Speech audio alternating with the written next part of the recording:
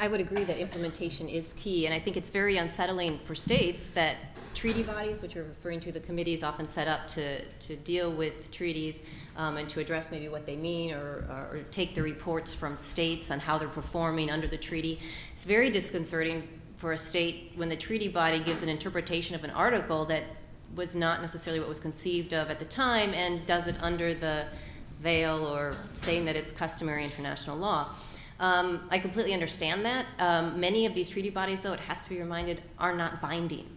And states, their determinations are not binding on the states. So the issue of the state's sovereignty is not an issue, and the state can certainly make it clear what its views of that are. I mean, a recent, my area that I worked in before was specifically the law of war treaties, and some of that, how it related to human rights in times of armed conflict. And one of the concerns for the US was the assertion by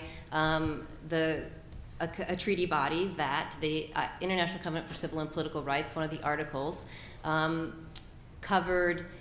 asserted that it wasn't, how can I say this, that the jurisdiction of the treaty was not if someone was on your territory and within your jurisdiction, combined, that's the US interpretation, that and is conjunctive, but either on your territory or subject to your jurisdiction. And the US made clear, no, that's not what was made done when it was negotiated at the time, and the treaty body, sorry, you're not binding. So not all of these determinations are binding, and the states can still exert their sovereignty. It is challenging. I spent a long time, several years at the Commission for Human Rights representing the ICRC there. It was the commission when I was there, so that's a while back. But also even in negotiating, being present at the negotiations for the treaty to prevent enforced disappearances. And it is disconcerting when, to finally get states to agree, there might be what's called sometimes constructive ambiguity. Even in the enforced disappearance treaty, within the definition of enforced disappearance itself. But I don't think that because there are challenges to implementation, or let's say interpretation, that it means that all international treaties then, because they face this challenge of getting numerous states to agree to each other, that they're suddenly worthless and that we won't agree. Obviously, there's sometimes mechanisms that are binding on states to address differences in interpretation, and or we will see how it's interpreted within the state itself.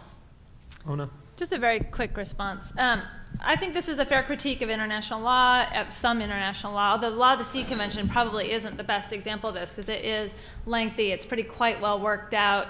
There are some instances where there's some disagreements, but they're relatively few. One thing that I'll just point to is that that is a critique that can be levied against nearly any law. So imagine any significant domestic law that exists, and you're going to find areas of ambiguity, of disagreement, and there's going to be a need for resolution of those ambiguities and disagreements. That's why we have the kind of litigation system that we do.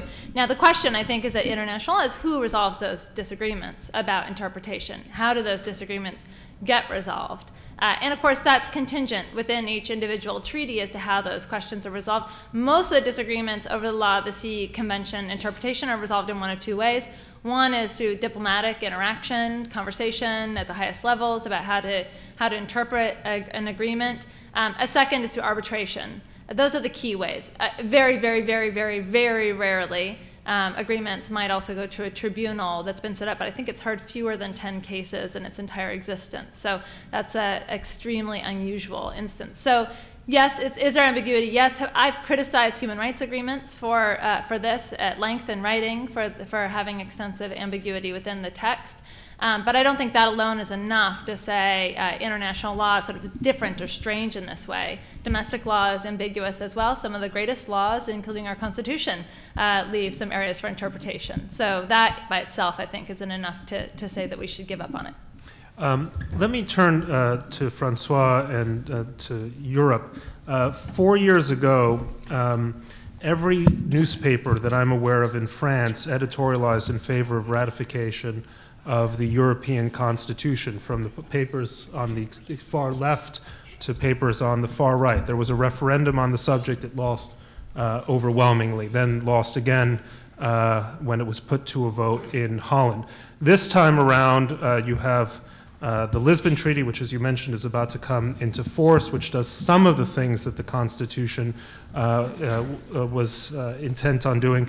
When it was put to a vote a year ago in Ireland, It was rejected, so they had this let's vote again kind of deal where, in part due to exogenous factors like the economic crisis, it was approved. But how do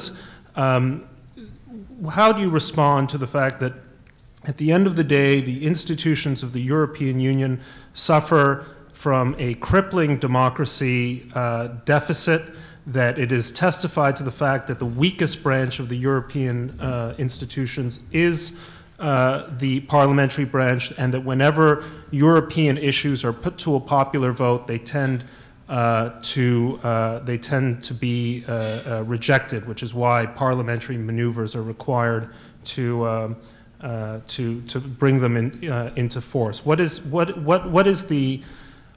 How does one justify this, given what seems to be a basic tension and an abiding tension between what Europeans want and what the institutions and the people who staff the institutions and the fonctionnaires claim they want? Okay, I think there are different responses to that question. First, I would like to mention that it is a wrong view, and I mentioned this, and I disagree with Professor Rabkin about that. It's a wrong view to see Europe as made of nations who gave up on sovereignty. We had to give up on sovereignty, a part of it. We had no choice.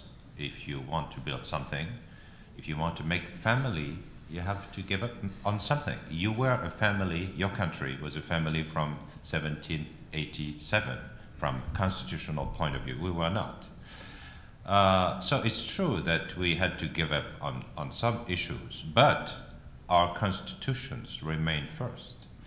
And maybe one of the first responses to your question is that the people who make Europe, 600 million, a lot of people, the people remain very attached to their own legal traditions, and they remain attached to their constitutions.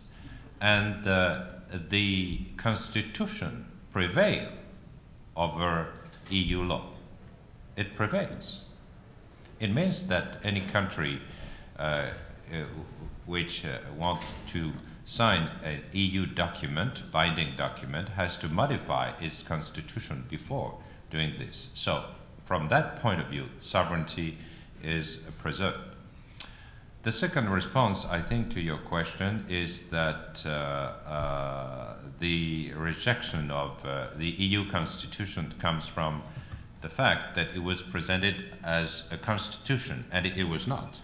It was not a constitution. It was made of treaties, pre-existing treaties, and what the people rejected, I think, is the idea of being ruled by something which is not really clear in every mind, because of the reasons you mentioned, because of that huge European bureaucracy. So to end with that, I would say about sovereignty that we had to give up on sovereignty. Why should you? Why should you? You don't have to. We had to, because of the reasons I mentioned, because of our history, because what happened in our, on our continent, which was completely destroyed after the war. We had to live together. And you know that one of the main purposes of Europe at the beginning was, I mean, to make the Germans peaceful. Yeah, sure. It was made to put Germany into a network, a system, which would, I mean, avoid what happened twice. So I think the European Constitution was not a good thing. It was, to me, it was a mistake. The Lisbon Treaty is probably more appropriate to European thinking. Okay, we're going to go to the audience, and there's a line straight in front of me. I will keep your questions to no more than 2 grammatical sentences. The last one ending in a question mark, and I would ask that the panelists respond on the brief side so that we can move through the line of people. Sir, right in front.